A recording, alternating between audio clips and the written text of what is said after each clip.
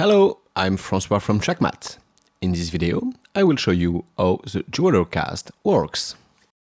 The Eurorack can be described as a wave warping tool. It combines two independent sections, which are the mix section and the shape section. It has been designed to be the companion of two VCOs, such as two Banshee Reach, for example, but this module can be used to process a lot of different signals, such as external signals or also CV signals. The first section of the Eurorack is the mix section. It's actually a three-way crossfader, which allows to crossfade between three different signals. So in the middle position of the potentiometer, you're listening to the first input. So we're gonna take a first signal coming from a Banshee Reach, and let's send the output of the mix section into a Modax data, and we will give an ear on that signal.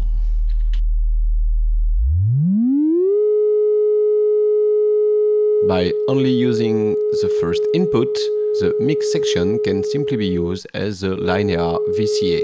Of course, it can be used for more interesting applications. It is a crossfader, and we will insert a second signal coming from a second Banshee Reach into the second input. Third input is normalized to the second input. Let's turn the mix potentiometer clockwise. We are now crossfading from one VCO to the second one. So as you can hear, we are kind of mixing the two VCOs together. By crossfading the two VCOs, we are always keeping the same amplitude on the sum of the two VCOs. So we have a 10 volt peak to peak on each output, and the sum will always be into a 10 volt peak to peak range.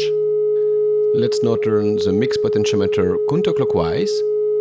We will now crossfade from input 1 to the result of the ring modulation between input 1 and input 2.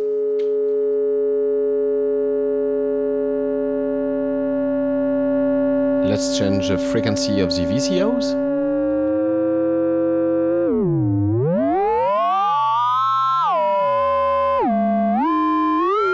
So we have those classic ring modulated sounds. This is a diode ring modulator, which adds a bit of harmonics.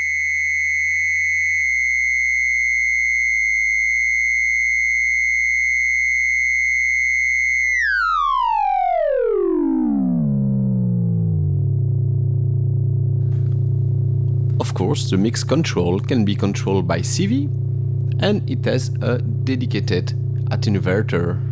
So in the middle position, we are completely attenuating the modulation signal sent to the mix section.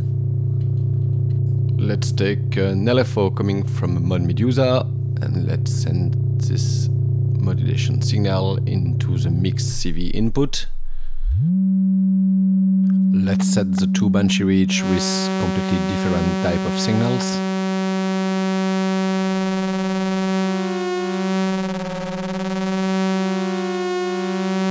The mod Medusa is producing a bipolar signal. Let's switch it to a unipolar signal. Let's reduce the amount of modulation. The attenuator is set at noon, so we have a total attenuation.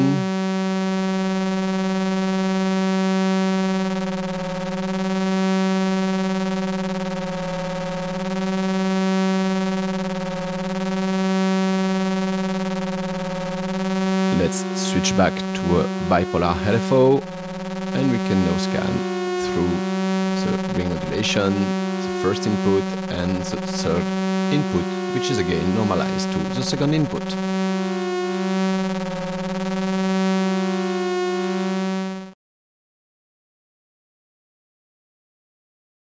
The second section of the Eurorack is the shape section. It has actually two different modes, and those two modes are made to basically add harmonics to the incoming signal. So the shape section provides two types of wave shapers. The first one is a classic 6 stages Wavefolder, and the second one is a Distortion, which can turn almost any signal into a square wave. So let's take a sine waveform from a Banshee reach and let's send it into the shape input. Output of the shape section will be sent into the Mordax data, and we will listen to the signal. The shape section also includes a crossfader that allows the shape section to provide a fully dry signal when the shape potentiometer is set fully counterclockwise. By turning it just a bit, you know crossfading directly with the shaped signal.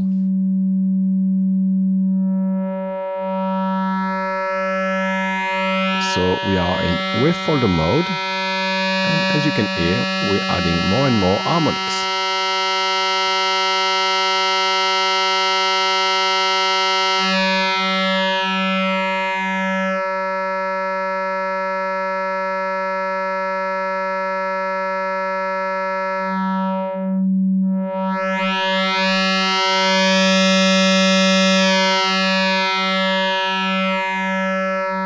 The second shape mode is a distortion, like a hard clipper circuit. So again, you will first crossfade from the dry signal to the distorted version of this signal. This shape mode also has a bit of cross-zero distortion. Like we said, this mode can turn almost any signal into a square wave. Of course, in both modes, the shape parameter can be controlled by CV. So let's take again a LFO coming from a mod Medusa. The shape CV input as an attenuator.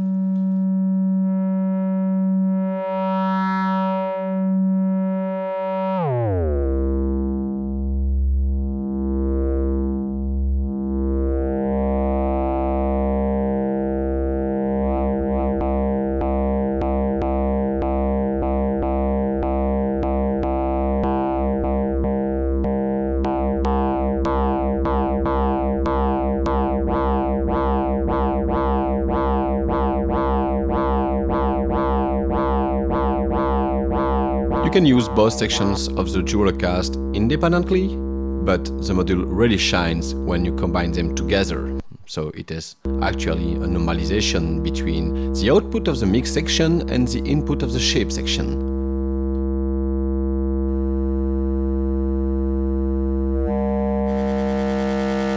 Let's take two sines of different Banshee reach.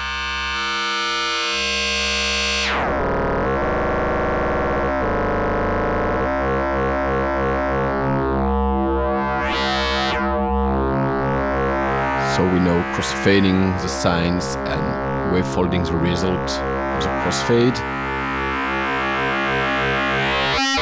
Let's switch to the second mode of shaping, so it's the distortion.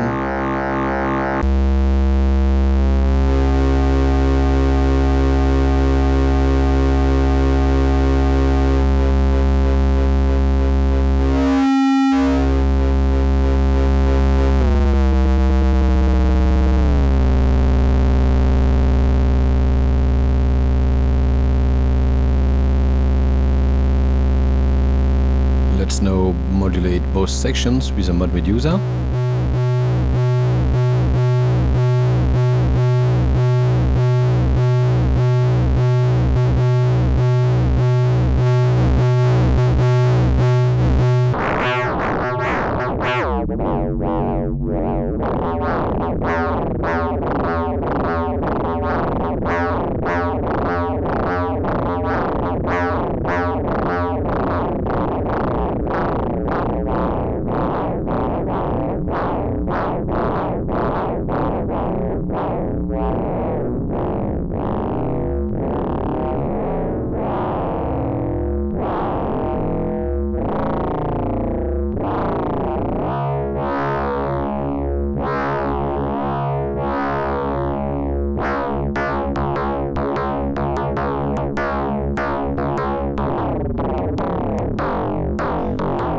The Eurorack can be used in a lot of different ways. Have a look to the user manual on our website to check different patch IDs. For example, you could take a sine, process it with a Wavefolder, and then create a crossfade between the original sine and the wavefolded version in order to create bass sound with wavefolding while keeping the low end of your bass sound.